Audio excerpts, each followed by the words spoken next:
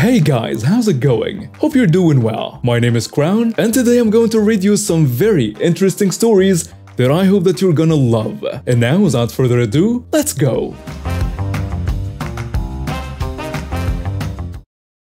Before I start, please know that this is my grandpa's story and in no way does it involve me. My grandpa passed before I was old enough for him to tell me himself, so the story was told to me by my dad. It's also not the longest story, but it's good. Okay, time for some background. Back when my grandpa was younger, he played baseball. I don't know if this was in college or the minor leagues, pretty sure it's college though. My grandpa was a pretty good relief/closer. Mainly relief, but wasn't amazing. He was your average pitcher. One thing to note, my grandpa wasn't the most empathetic person at all. He goes into this game knowing he's going to relief pitch.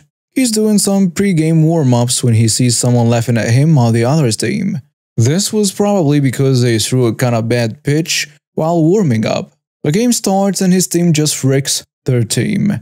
I'm pretty sure the score was 4-0 after the second inning ended. This goes on until in about the 5th inning. Their starting pitcher starts to get more and more tired. I think the score was 6-4 when he went in the game. He does fairly well, goes through one inning without anyone scoring, so pretty good. Then in the next inning, pretty sure the 7th inning by now, he throws a pitch right down the middle and the batter just rakes the ball. He gets a home run. My grandpa hears someone on the other team laugh hysterically. It's the same dude who was laughing at home at the start of the game, and he's up to bat next. The dude steps up to bat and my grandpa knew he was going to be this dude. He hated when people laughed at him, so he was trying to decide whether to hit him in the face or another sensitive area.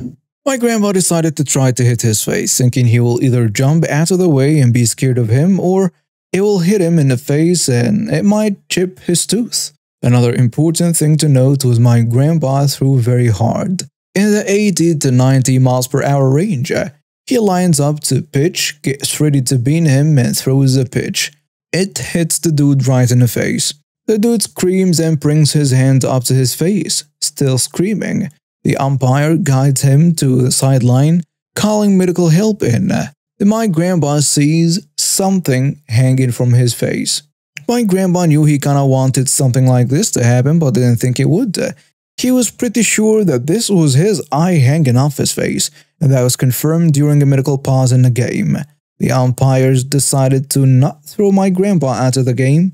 No one laughed at him the rest of the season, and everybody thought he was amazing. And he got the satisfaction of sweet, sweet revenge. Well, that's the story. If you guys are curious, I'm pretty sure the guy got his eye put back in. But it might have been a fake eye.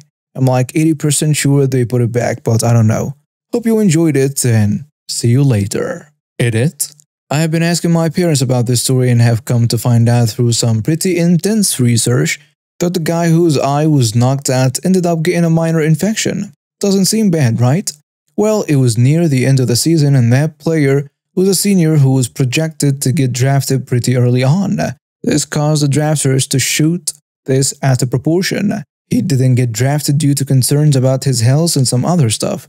I couldn't get it all. For those who are curious, I had to search through my grandpa's old things and found a few notes, and my dad partially remembered parts that my grandpa said, and those notes proved them together. Sounds crazy, right? The story begins in the early 90s when my parents got divorced.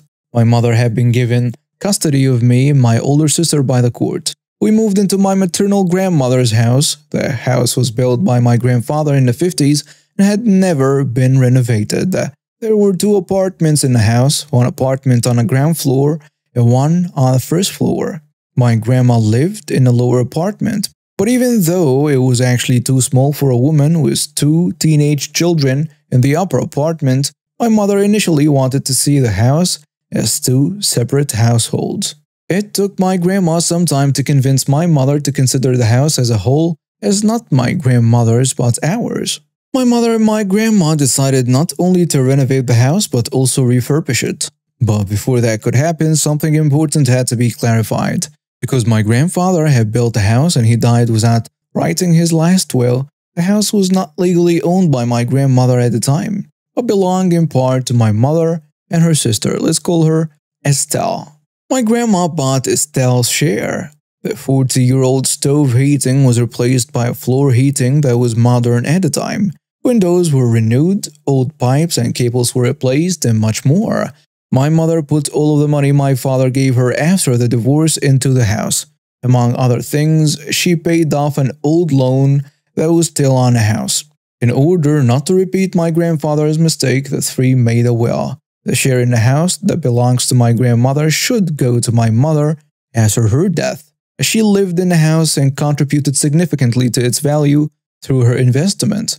Estelle should get a large amount of money, and everything else my grandma owns should be divided equally between the two. Fast forward to 2015, my mother had retired and took care 24/7 of her mother, who is suffering from dementia. The alternative of putting my grandma in a nursing home was out of the question for us. As long as it was somehow possible, my mother wanted my grandma to stay in the house that she built with her husband and that she called home. I haven't lived in the house for a long time, but I still visited whenever I could to relieve my mother of work. But these opportunities are few and far between, as I live and work around 2 hours away by car. So I was all the more pleased that my mother got help with housework for a few hours a week. This domestic help, let's call her Nadine, is a girlfriend of Estelle's son Tim. When Tim was a teenager, he had fallen out with his father, and most of our family had very few contacts with him. He showed up once a year, called on our grandma's birthday and on Christmas. And for over 20 years he was, besides these 3 occasions, basically non-existent. Nadine works full-time in a nursing home. After having been in the hospital for a few days, my grandma was supposed to be in that very nursing home for a while. The insurance companies offered this option so that caregiving relatives should be able to recover for a few days themselves, and my mother really needed that break. But my mother was not granted this break. On the second day, in her demented confusion, she crawled under her room neighbor's bed and did not let the nursing staff lure her out from under it. Nadine then called Tim, who came by, and while playing hide-and-seek, my grandma was slightly injured and was taken back to the hospital. After that, she refused to go back to the nursing home, and my mother gave in and took her home. In the next few months, it was 2016 then, Tim appeared once a week to, as he said, take care of grandma. And this taking care consisted of going to grandma, who was sitting in her TV chair, holding her hand, asking if everything was okay, and driving off 15 minutes later. At this point, I would like to emphasize again that my mother has basically sacrificed herself since 2011 to look after her mother in need of care. She never moved more than 50 meters from my grandma without someone to take her place. Both my grandmother's doctor and the official auditors in charge of the nursing service had certified my mother that my grandma was doing great under her supervision. Estelle's birthday was in March. My mother told me later that Estelle had advised her in a conversation that she should put some money aside for the time when grandma is no longer there. Nadine celebrated his birthday in July, since my grandmother was again spending a few days in short-term care at that time so that my mother could recover a little. Tim offered to pick up grandma for the party. And in August, the mood changed. Estelle expressed concern that my grandma's confusion was really dementia and instead suggested that grandma was in her condition because of poor care from my mother. Tim was increasingly aggressive towards my mother, and in a conversation I insisted on participating, he accused my mother of embezzling my grandma's money and evading taxes. And although I am a peace-loving person, I lost my composure a little, and I was only a blink away from beating him. After we calmed down again, I suggested that instead of just coming by for 15 minutes a week and spreading accusations, he should really take care of grandma and look after her for a week at a time. He agreed. 2 weeks later, Tim and Tim's brother appeared with his family and picked up grandma for a visit to a fair. When they came back, they told my mother that they had ordered a new TV chair for Grandma and that my mother should pay for it with her money. The reason was that my mother lived rent-free in Grandma's house and practically doesn't do anything. Since my grandmother, who was so gracious to take in a mother and her 2 children, she was entitled to the money my mother supposedly saved on rent. A few weeks later, my mother had an appointment and asked Estelle to take care of Grandma during that time. When she came back, there was also a note on the table. Estelle had taken Grandma with her to look after her. First, a week to try out. The joy that my mother had about the free time she gained quickly vanished when it turned out 2 days later that Estelle took the opportunity to go to her bank with my grandmother to revoke my mother the right to access my grandma's account. We only found out about it by accident. A few days later, Estelle appeared accompanied by Temma, his 2 siblings and their families, and got clothes, jewelry, and everything valuable that my grandmother owned. They said that my grandma wanted to stay with Estelle now because she couldn't stand my mother anymore. The mood between my mother and Grandma had deteriorated noticeably in the months since the first day at the nursing home. At first, we assumed that the dementia was getting worse. A few days later, 9 people came to my mother's home, including my grandmother, Estelle, Tim, their siblings and family. When my mother was about to let 2 visitors out of the door, one of the group stormed through the open front door, pushing my mother and sister aside and demanding that they leave the lower apartment immediately. They supposedly had no right to be there and are only allowed to stay in the upper apartment. A neighbor saw the incident and called the police. The group convinced the police that my mother actually lived in the apartment upstairs and had no right to be downstairs. To this day, I still don't understand why the policeman accepted it that way. In any case, he asked my mother to leave the lower apartment until the matter was legally clarified. The police then disappeared. The group then took the opportunity to exchange the lock and searched the apartment for incriminating material that they could use against my mother. Unsurprisingly, they didn't find anything. My mother hadn't done anything wrong.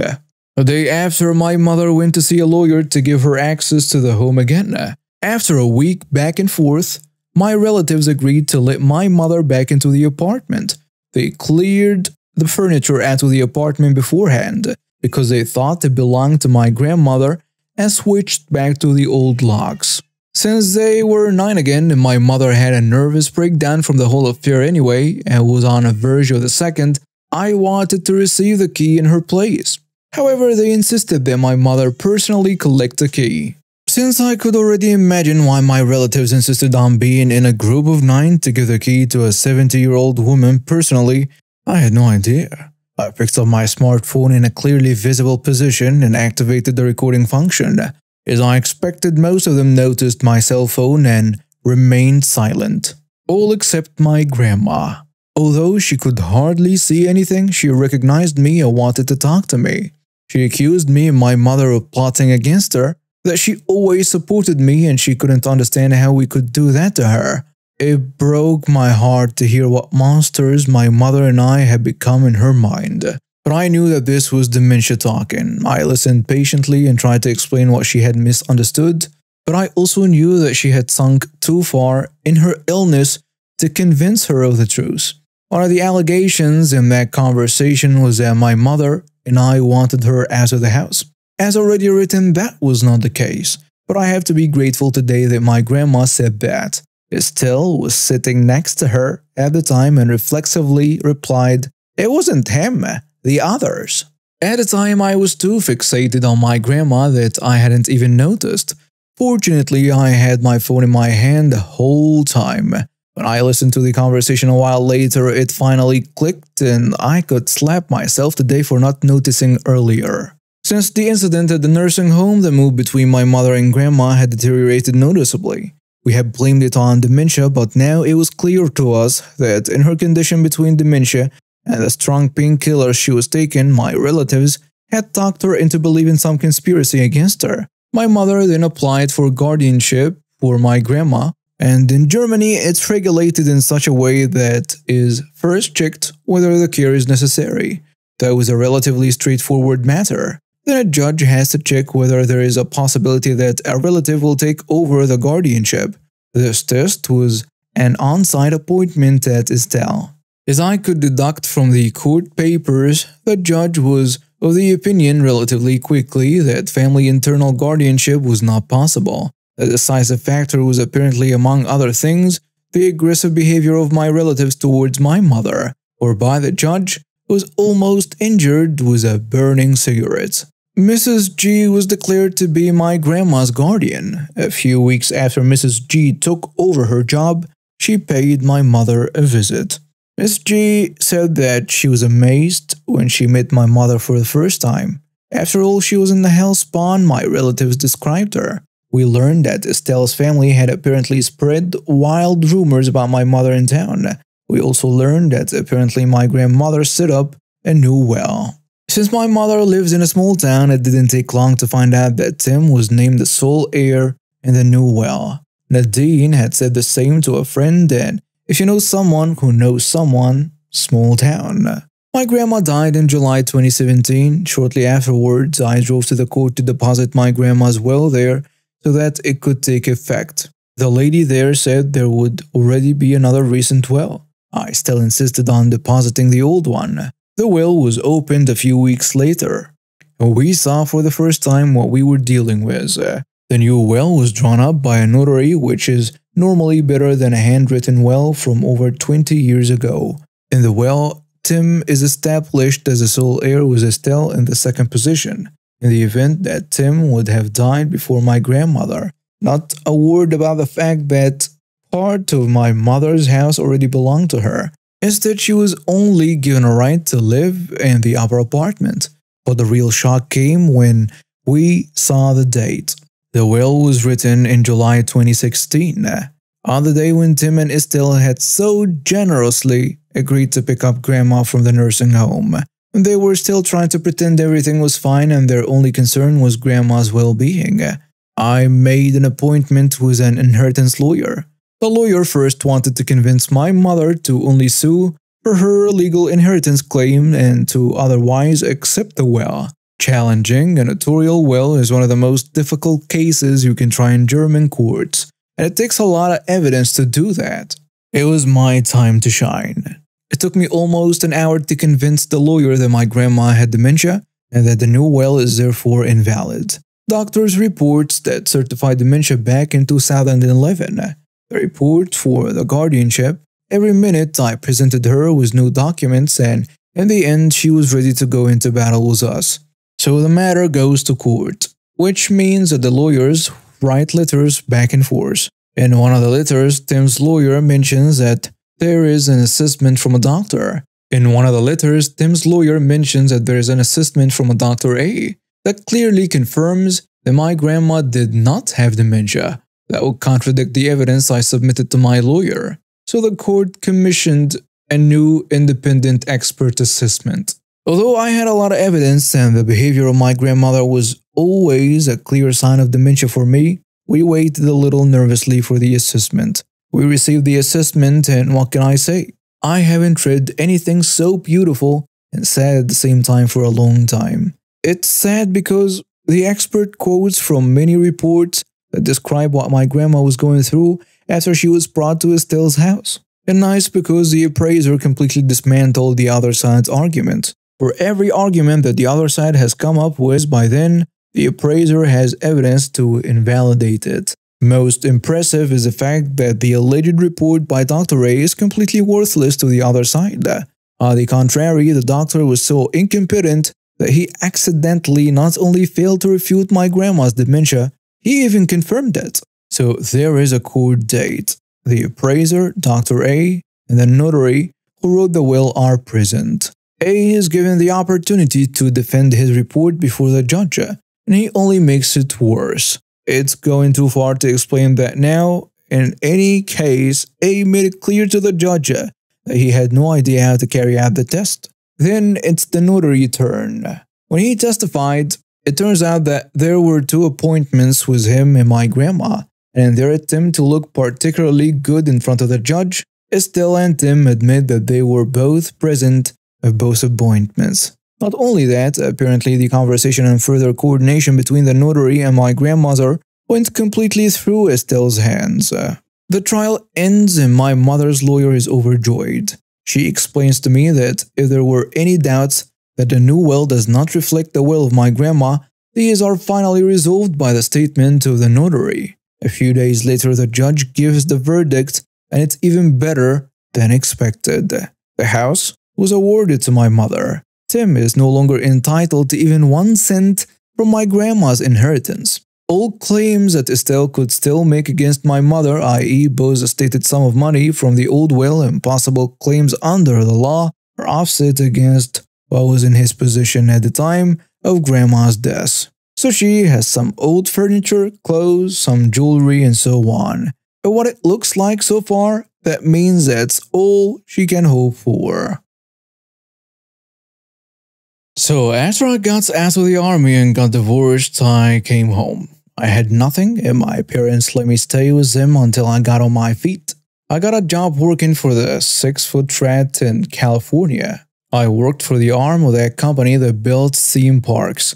I'm a Stitch Witch customer and worked in a department called figure finishing. Basically, any animatronic you see on the right that has clothes or fur, we did. In other words, we covered everything. So the next order of business was to get a car. One of the guys who worked in a neighboring department heard I was looking and had an old Ford Taurus. He'd tell me for $2,500 and would let me drive it while making payments. Since it was still in his name, he took care of the registration and insurance. Well, the day finally came that I paid it off and wanted the paperwork, so it would truly be mine. One little problem, the paperwork listed the lien holder. Shockingly, I'm not nearly as stupid as I look. In my head, I lost my crap, but calmly asked aloud, "Did you seriously sell me a car you don't actually freaking own?" He gave me a song and danced that I had actually been paying the lien holder off and he was just having a little trouble getting the paperwork that said so. But instead, that the car was absolutely mine. But insisted that the car was absolutely mine. I am not stupid, but sometimes I'm too nice. After about a month of asking him for it and getting the runaround, I had it. Fine, the car is mine, you say? Then I will do what I want with it. The weekend of my 27th birthday, I gathered all my fellow Stitch Witches together and covered just about the entire car with neon fox fur. $200 of auto trim adhesive, $250 worth of fox fur, $50 of spray paint, and about 20 hours later, I had my masterpiece. Monday morning, we all got to work early and waited, with my beast parked front and center. The look on his face when he realized that it was a Taurus was sublime. He stormed up to me and asked, "What the heck did you do to my car?" "I thought you said it was my car." "Isn't that what you kept telling me?" "Well, since it's mine, I decided to make it my own." Dude, he was so pissed, he could only sputter and stumble away. Every time I or another Stitch Witch passed him, we'd simply say, "Title for a car." I drove it that way for 6 months, then I dumped 3 bottles of cheap cologne in it, used the entire car as my ashtray for a week, stripped it of the fur, it was left with little bits of fur stuck to the clear coat, stripped blue paint and Sharpie marks from plotting the pattern, and I had my stepdad follow me to his house where I plugged him in his driveway, cranked up the gangster rap, lifted running, and locked the keys in the car. Then I went and picked up the brand new car I had saved for. I'm a sweetheart, but don't screw with me. I will bury you. Some background. I work in the military as a medic and live in the barracks. All the personnel living in my barracks work at the hospital as medics too. The way our barracks room is set up, there are 2 rooms that house 1 person each and a small shared common space with 1 bathroom. Since the pandemic, the commanding officer of the base had people living in the barracks to double up to make room to quarantine those who are from the ships. So now each room had 2 people, a total of 4 people sharing a tiny common space. I didn't have to move rooms, but someone moved into mine, so I had to make space. We will call her Sally. The room was already small, so cramming another person was less than ideal, but there is nothing we can do. I was also a minimalist, so I was able to give Sally more than half my living space and allowed her to hang up any artwork or photos to make it more comfortable for her. I also had an extra mattress foam topper that I gave her because the beds are awful. At first, I thought she was okay. I laid out my rules clearly because I've had traveling roommates before, and my rules were simple. 1. Don't have people over or throw barracks parties in my room because, social distancing and I still have valuables and I don't know her friends. 2. Be clean. 3. If I do something you don't like, tell me right away. No passive-aggressive crap and I'll do the same. And she seemed to be okay with the rules, but boy, was I wrong. The hospital we worked at had each department manning down 50%, so we didn't work every day and Sally and I had different schedules. The nights before I worked, she would go to some other person's room to party. Not allowed, but none of my business.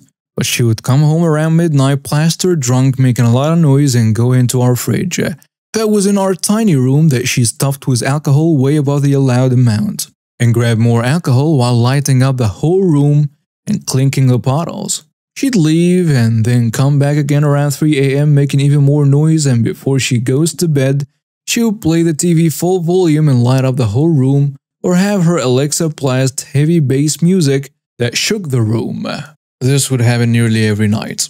I already have insomnia and have mental problems, and not sleeping wasn't helping. I confronted her about it and she said okay, but she didn't change. I've talked to my chain of command, and they couldn't do anything because rooms are limited, but they offered to talk to her chain. We worked different departments. The other 2 roommates in the other room even told her to keep the noise down at night, and one even called her out for being stupid and selfish, but Sally didn't care. I ended up buying a $300 noise-canceling headset to drown out her bass and other ruckus. Things got worse when I was put on night shift. I'd sleep throughout the day and my shifts were 12 to 14 hours, so I was exhausted when I got home. Thankfully, she stayed out most of the day, so I was able to sleep. But when I would come home, I would clean up after her before I would sleep. Trash was everywhere. I'd vacuum. I even bought her a small drawer so she has more storage. One day after work, I came home and I couldn't find my new headset. In the middle of looking for them, Sally came home for lunch and I asked her where they were. She found them on her bedpost. I asked why they were there. Oh, they fell from the side table, so they moved them, Sally said. They? This is when she knew she screwed up. Yeah, I had a few more people over last night. Me trying to calm down. Why did you have people over last night? I told you that I wasn't comfortable with that because I don't know your friends. These are expensive headphones. I know, I apologize. They were just trying to move them out of the way. Another thing, I left my headset on my bed. Why would they be in the way? Sally was silent for a few minutes as she knew she screwed up again. Don't have people on my bed. And I don't care if you party somewhere else. Just don't do it here. After she left, I let my chain know what happened, that I am not comfortable sleeping in my own bed. Chain is trying to help, but moving me is still low priority. Since we're in the middle of a pandemic and all. Fast forward a few days, I came home from work and I noticed my bed was messed up. I smelled my covers and noticed someone else's smell. I immediately washed my sheets and told my chain again. I worked again that same night and was now going to lose some shut-eye because I have to wash my stuff. I confronted her again and she half apologized. I knew that no matter what I say, she's still going to do what she wants. Since I've been working nights, she's been blasting her bass all throughout the night. Not only can the other 2 roommates hear her and have asked her to turn it down, the 4 people living directly below us can hear her and have asked her to turn it down as well. She would say okay to everyone but continued to do what she wanted. Finally, someone filed a noise complaint about her to her chain. Sally came home crying saying, I can't sleep with headphones because I move a lot in my sleep and they will come off. And I need the bass because it helps me sleep. And my favorite one to the other 2 roommates, I leave the deadbolt open on my door so you can come in the room and tell Alexa to turn off when I sleep. I don't like having the door open, but I do it as a favor for you. She claimed to have been assaulted during a room inspection and doesn't like having the door bolted open, but she is the only one that bolts the front door open too, that leads to the hallway so anyone can come in every night. But hey, you can choose to believe her or not. After that day, things were tense, but she turned the music down, but she still was a stupid drunk every other night and had people over. She tried to make me look like the bad roommate and she was a victim somehow, but I volunteer a lot and have a lot of friends throughout the hospital, including her upper chain, so no one believed her. Finally, she did something that would get me away from her forever. I came home one night and saw trash as usual and started putting things away and cleaning up. There was a trash bag that wasn't there before I left. While putting her things away in her drawer, I saw a crap load of needles and gloves, about 13 to 15 syringe needles. I immediately messaged a friend who worked in her department and asked if they were allowed to bring home needles. He said no, and that he was working duty last night at the hospital and Sally came in drunk at 8 p.m., literally 30 minutes after I left for work. The people working duty didn't know she was drunk at first, and Sally asked if she could let her in her work area for something. One person didn't see why not and let her in without supervising her. And this is when they suspect she snuck the needles. When they checked on her, they realized she was drunk and kicked her out. My friend advised me to make a video as evidence that it's hers because he was now liable to report the incident. As I was talking to my friend, I was still cleaning, and as I was tossing trash in the trash bag, I saw so many bloody gauzes and uncapped needles in a plastic bag. Sharps have to be tossed in a sharps container, and where I'm at, locals go through the trash and properly sort them, and if a local was to get stuck by one of those needles, the base would get in so much trouble. So I recorded that too. A roommate from the other room came home, and I asked her if people were over the night before, and she said yes. And I showed her the bag and drawer of needles and asked if she knew anything about it, and she was just as shocked as I was. The revenge, finally. I sent everything to my chain and was interviewed by Sally Chain and told him everything and was moved out that day. The military police were called to my room to investigate. Unfortunately, Sally came home before them because someone warned her. She had the audacity to move the needles in a common area to try to blame another roommate, but my video evidence, the testimonies from myself and the other roommate, and her history shuts her down. When I moved out, I took everything from the drawers I bought her. The hooks on my wall, my blackout curtains, my cleaning supplies, my extension cords, to the pins on a cork board. Additionally, the commanding officer put her on restriction for 30 days and she had no electronics and had extra duty, and deducted 2 months of half pay, which runs up to be $2,000. The best revenge is how she's now socially outcast from all this. During the investigation, she threw so many people under the bus to try to save herself. She might have gotten more punishments, but that was all I heard. She already has a reputation of getting irresponsibly drunk, getting into fights, lying and skipping out of work. I've talked to her chain and they have described her as selfish and pathological liar. Don't pity her. This event just showed everyone her true colors. Another ending. Because of my event, the hospital commanding officer had to investigate what the base commanding officer did and saw that the quarantine rooms were never used to their max occupancy and the ships at this point had their own quarantine system. Everyone in the barracks was able to move back to their original rooms and no one was doubled up anymore. Also, I was never told what she used the needles for. She tested negative for drugs and there was no evidence of drug use in her room.